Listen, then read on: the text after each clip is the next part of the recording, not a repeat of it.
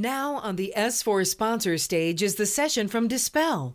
Please welcome Ian Schmertzler to the S4 sponsor stage. Yay! Hi, everyone. So my name is Ian. I'm the President and Chief Financial Officer of Dispel.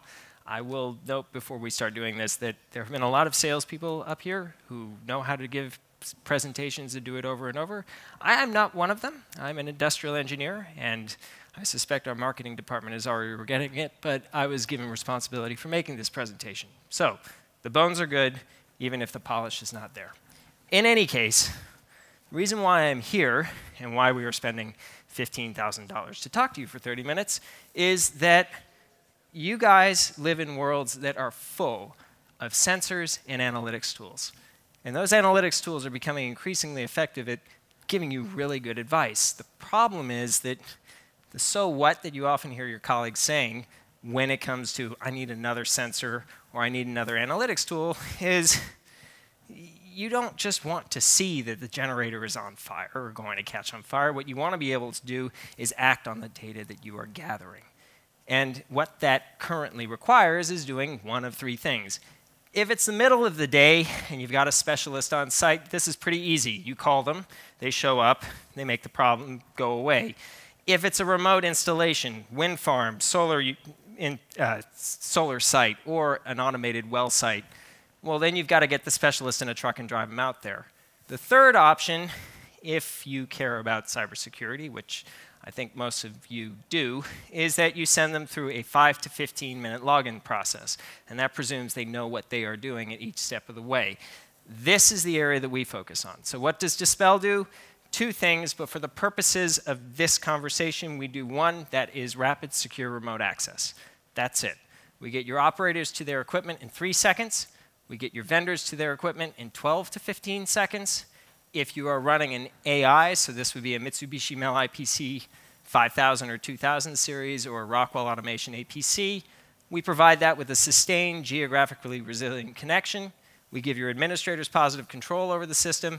And all of these features allow you, as IT security professionals, the excuse to upgrade your networks to a moving target defense posture.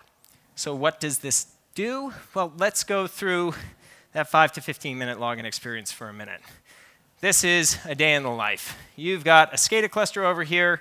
You've noticed that there's a problem with it, or your operator has. Your operator's over here.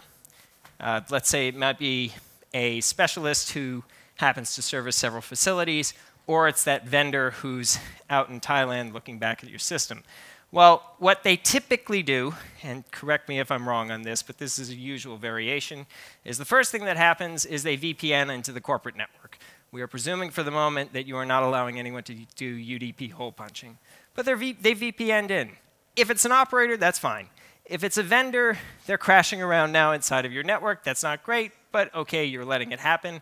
Then they come to the jump host. And this is the moment where if it's an operator who doesn't do this regularly, they flip up their keyboard, they look for their password, they remember how to punch it in, they call up IT.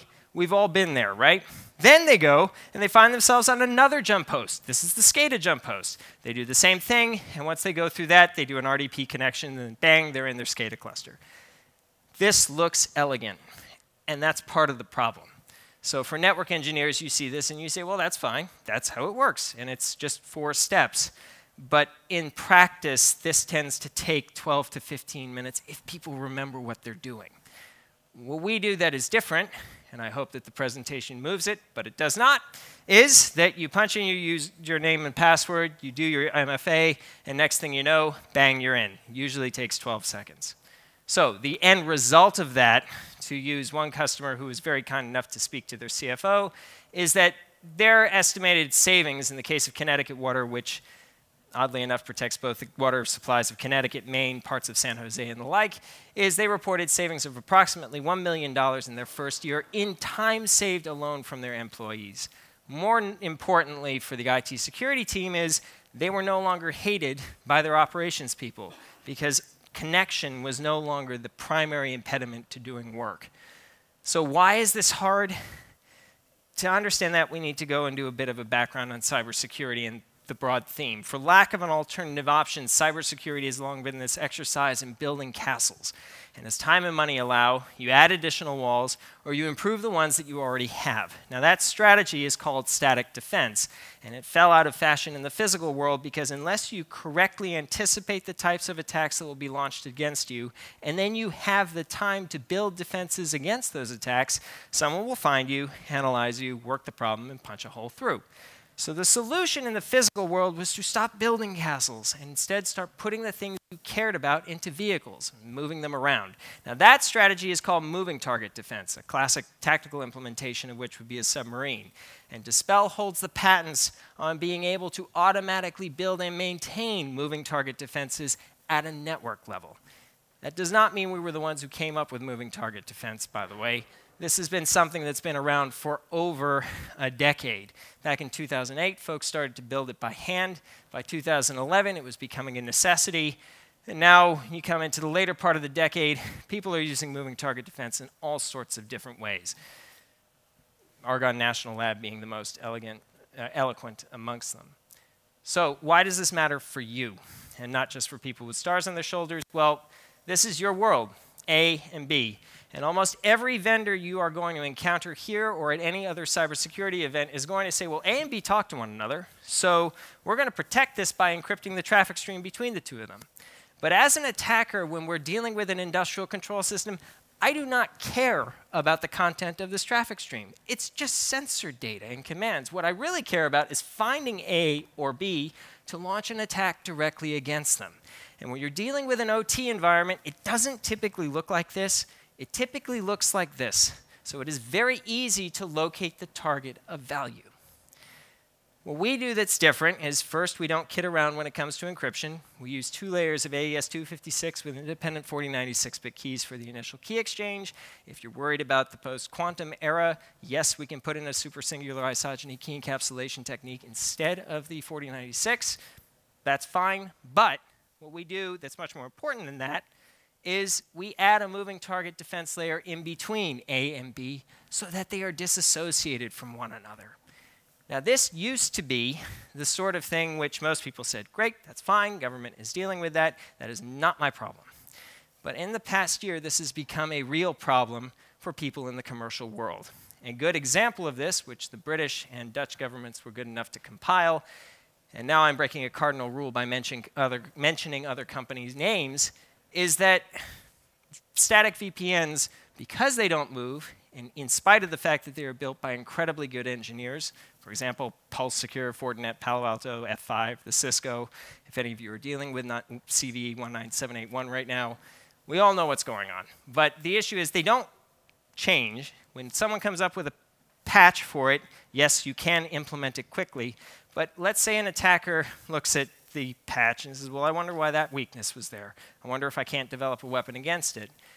Folks have been able to develop tables of the locations of all the known of all of the VPNs associated with different providers. So when they develop an attack against it, they just hit the whole table. And the result of that is, unless you are constantly and correctly anticipating the attack and building a defense against it, they're going to nail you, even if you weren't the intended target. What's different with moving target defense is there is no target that's fixed that you can go after. So this type of attack doesn't happen. So why now? Usually, if you're a cybersecurity person and you have a budget, the previous slides mattered enough to say, okay, that's why we should do it now. But most of you don't have enough clout or money to do that on your own. What really works is the fact that this is a faster way of connecting to something. You distract them with that, you go to the operations team, they say, yes, this is a miserable experience, I want to fix it right now. The other thing is it's the first quarter. This is the time of year when big companies get the little things right. And that way the rest of the year works. Now, then to the grammatically incorrect, how now? In answer to that, first, I know you guys have budgets that typically turn once a year. If we've missed it and you just want to try it, it's free. If you want to deploy it, tell us what your discretionary budget is. We'll come in magically $50 underneath what it is that you can spend, and you'll get to deploy it, and then we'll true it all up when we come to the next budgetary year. So, finally, what we need. If you think this is interesting, please put us in front of your operational technologies teams. We'll give them a briefing, we'll give them a way to try it. If they love it, they're going to start supporting you in doing this, and you're going to have a more secure environment as a result. On that note, thank you very much.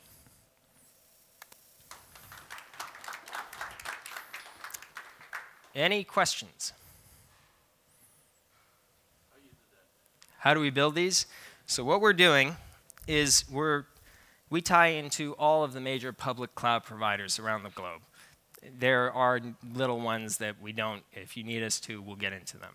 But what we do is we launch virtual machines from these different cloud providers, and we network them together into a single tenant network. That network serves as the remote access channel. When the person is done making the connection, we destroy that network, or parts of it. It's up to the discretion of the administrator. And then there's another one that's built and put into inventory in the queue. So the result is that you have these single-use, single-tenant networks, which once you're done with them, are cycled back into the pools of processing power available for the different public cloud providers. I'd add that if you're dealing with a regulated environment where you need to screen record or live stream your connections, because it's a virtual environment that we're building, we just bolt those things in. You can tie it back to a seam. Everything's speaking syslog.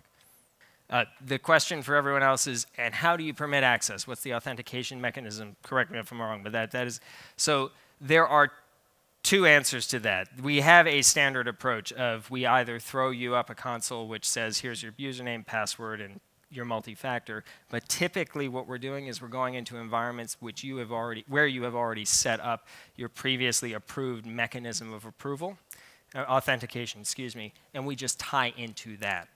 On the back end, once you get to the facility, there's the question of, well, I've given this person remote access to reach down to these different job sites. How do I control what happens once they get to those networks?